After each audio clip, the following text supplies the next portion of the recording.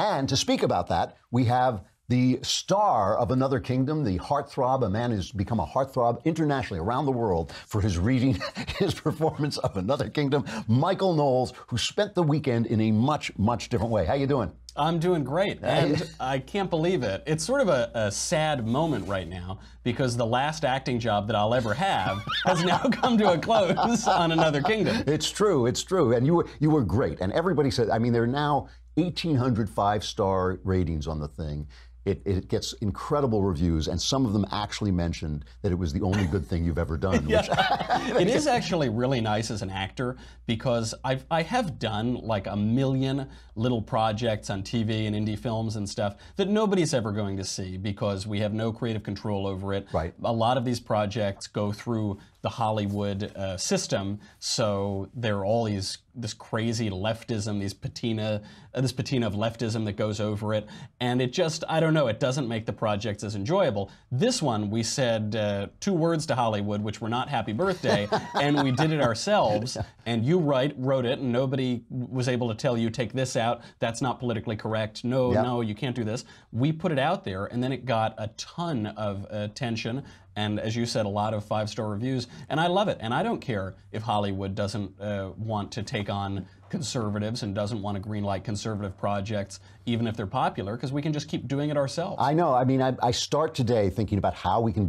afford to bring a second season, because the sound guys, Mathis and his team, were so great, and they worked for so little, and they worked so hard that I don't know how we can't ask them to do that again, because first of all, they'll beat me up. Right. So, but we will figure it out, and we'll try and bring a second season come the fall. So.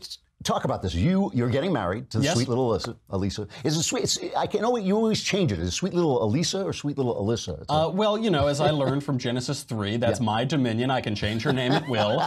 This is my family. You know. No, her name is Alyssa. I exclusively refer to her as sweet little Elisa. I see. And you know, so I. Okay. So I'll very often I'll explain, you know, I'll wake up in the morning and she'll say, Mac, you should do your show like this today, do. And she'll say, you know, I don't sound like that. But look, this is my family. I'm going to construct it how I want, darn it. And yes, we went to marriage class this weekend. And you went to marriage class. Now, sweet little Elisa is, in fact, Jewish, Jewish, not the whole thing, yeah. Right. But you are having a Catholic marriage, and you have to take a class to do this. Is that right? That's exactly right. So you go. The Catholic Church is pretty open about this. As long as you're going to raise the kids Catholic, you don't need to be baptized or anything for a wedding. If you get baptized, you're supposed to do it for the Jesus, as a matter of fact. So they're very open, but there are few requirements that you have to do before you get married in a Catholic church. One of them is take a class called Pre-Cana. And I was sort of dreading it. I felt it would be probably cornball, and they would just tell you to never use condoms and have a million children, as the Catholics are wont to do. But it was wonderful. It was a great experience.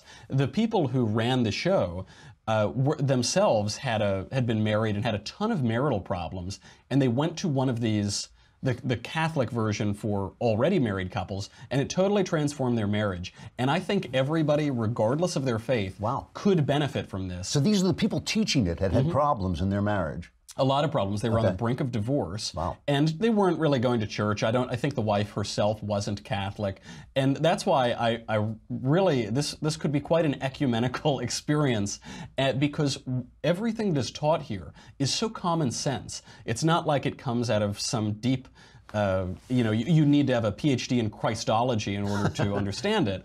But it seems like common sense. But these days, with the women's marches and the pink hats and the screaming, common sense isn't very common. So I do think I learned much more about equality of the sexes and the relationship between the sexes at Catholic marriage class than I ever could have at the Women's March. And a lot of the Catholic marriage class is just scraping away the insidious ideology of feminism. And it really makes you, especially when you look at the Women's March, you see feminism as this totally perverse and self-defeating ideology that, you know, they say, people like Aziz Ansari say, feminism just means you think men and women are equal. You think, well, that's a funny name to pick then, isn't it? It's a strange name. There is an ideology for that. It's called egalitarianism. Right. But what feminism does is it forces women, as you frequently say, to take on all of these male sensibilities and these masculine views of the world that they could never live up to. So one great example, particularly pertaining to marriage, is the hookup culture. The hookup culture says, and because feminism says this, that men and women view sex exactly the same way. We're just all going out there to have fun. Casual sex is great. Men and women both love it. And this is really awful on two counts, because it convinces women that they should want casual sex, and if they are unfulfilled by that, there's something wrong with them. And it convinces men that women want casual sex, and so you can treat them as disposable. Yeah. And what does that leave you? It leaves you women who delude themselves on the one hand and are utterly used by men who do have a rapacious appetite for sex in a way that women do not. And the Catholic Church, to their credit, has been arguing this for many, many years. Even and with birth control, they say it contributes to this, and they predicted it was going to happen, and their predictions came true. That's exactly right. And so there were some takeaways from this. I thought they would talk about what's called natural family planning, which is colloquially referred to as pull and pray, and but it's a little more sophisticated than that. It has something like a 98 to 99% working rate as long as you do it correctly. But it wasn't really that. The one thing they did say is that when you enter into marriage, for it to be sacramental, you can't close yourself off to the possibility of children. You can say, maybe I don't want children right now, maybe I'd prefer to not have a dozen children, but to close yourself off entirely stops that marriage from being a marriage. It invalidates it. And they drew this interesting dichotomy between civil marriage, which is a contract, it's what most people engage in, and sacramental marriage, which is a vow before God. And one big difference here is that civil marriage, you don't need to be open to children. You could say, I don't want to have any children. You can dissolve it whenever you want because it's a contract and either party is perfectly free to dissolve it. Sacramental marriage is not that way because you make a fool of God. You make a promise to God that you will love and cherish this person until the end of time. And an image that they drew, which I feared would be corny, but I think is quite illuminating, is that of an equilateral triangle with God at the top and the husband on one side and the wife on the other. And their idea is that if your marriage is centered around something real and permanent and eternal and outside of time and space, such as, say, the creator of time and space, then if the husband gets closer to God, he will become closer to his wife, and vice versa. If the husband gets closer to his wife, or vice versa, they will get closer to God because this triangle is always equilateral. The triangle is always equilateral. And to hear the testimony of even just the couple who ran it, that seems so clear. And when one thinks about difficult marriages or failed marriages that you've seen on your own, there does seem to be that lack of grounding it in something outside of the two of you. You wrote about it beautifully in The Great Good Thing, about there was you and there's your wife, and then there's this thing that's separate from you and your wife. It's not only separate, but somehow better. You know, it's a very strange thing. I mean, you know, I always, I mean, you know, Ellen, my wife, she is a spectacular human being, and she's one of the nicest human beings I've ever met. Knowing you, one would just know this intuitively, but she is an angel walking the face of the earth. She is, but we're all flawed people, and I'm flawed, and she's flawed, and yet the marriage seems to be something that actually has the capability of healing us within itself, of making us better within itself. And certainly my experience of the possibility of actual love in the world was part of what led me to God. It was part of what led me to believe. Well, I would start to think to myself, well, look, if I recognized love when I saw it and I was right, and I see God, maybe I'm not crazy. Maybe to just say to me, I'm having an illusion, I'm having a delusion, doesn't make any sense because I've been crazy. I know what that's like, and I've been sane. And when you start to say that, when you start to realize that the internal experience of love can be real and lasting, then you start to realize that you are capable of perceiving things that are not visible to the naked eye. That's right. And that the realness of that, the tangibility of that, seeing it so feeling it so viscerally, I think that this gets to the difference between sacramental marriage and whatever passes for marriage today. I think gets to the essential criticism of the left, which is that the left wants the appearance of the thing without the essence of the thing. So they want a university degree, but they don't want a liberal education. They eat vegan bacon, you know, they want meatless hamburgers or whatever. They drink decaffeinated coffee, and they want what looks like a marriage on the outside without the thing that makes the marriage itself. And you observe this all, especially now, planning out the wedding. Everything is so expensive.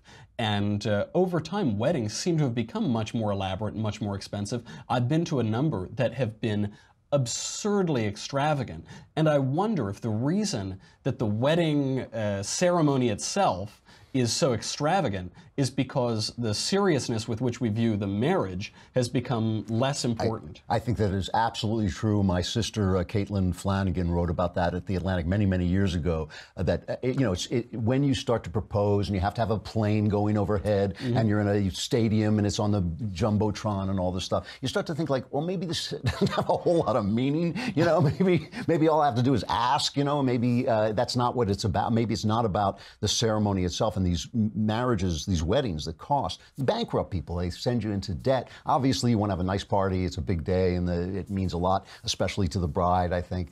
But still, you know, it gets so outlandish that you start to think there's an emptiness at the heart of it. No question about it. I'm interested to hear that part of the sacrament is the willingness to have children. I did not know that.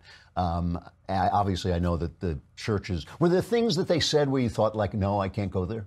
Not at all. There really wasn't at all. I thought the whole thing would be some person hectoring us about how we need to start having children immediately and keep popping them out. It wasn't that, but that focus on the openness to children is about saying yes to life. It's about saying, yes, I accept you. I don't merely want my own gratification, be it sexually or professionally or personally or whatever, emotionally, but I want to give life. I want, God says many things in an obscure fashion in Scripture, but he says one thing at least very clearly, which is be fruitful and multiply.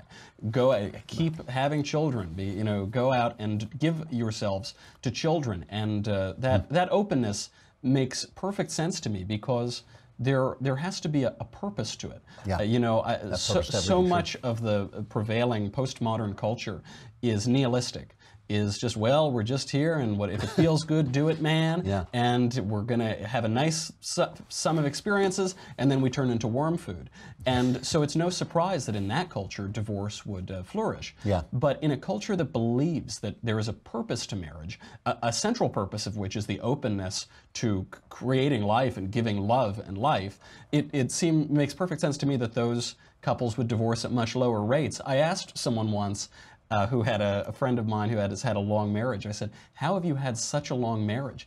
He said, well, the secret is don't get divorced. Yeah, and that is a big part of this. Yeah. In a civil marriage where the two parties enter into it without having a sense of what they're doing together, what they want to do together, what the purpose is of their bodies and of their love and of their minds, it's easier to just fall away when things go a little hard. Yeah. But if you preclude even the possibility of divorce because you don't want to make a fool of God, it seems much more reasonable that those couples would stay together and that their love would grow. No question about it. You know, hearing you talk, I almost want to stop writing to Alyssa, telling her to get out while there's still time. But I'll think about it. I was gonna ask her what she felt about the pre-Cana ceremony, but obviously I had tape over her mouth and she was chained up because I didn't want it. So I didn't want her to say some things, and you don't want to listen to their opinions. Yeah. The Michael Knowles Show is coming. I'm out of time, but the Michael Knowles Show is coming up next. We'll be talking about the women's marches and why everything they say is wrong. Everything is a lie, point by point. All right, Knowles, it's great to see you. Good to see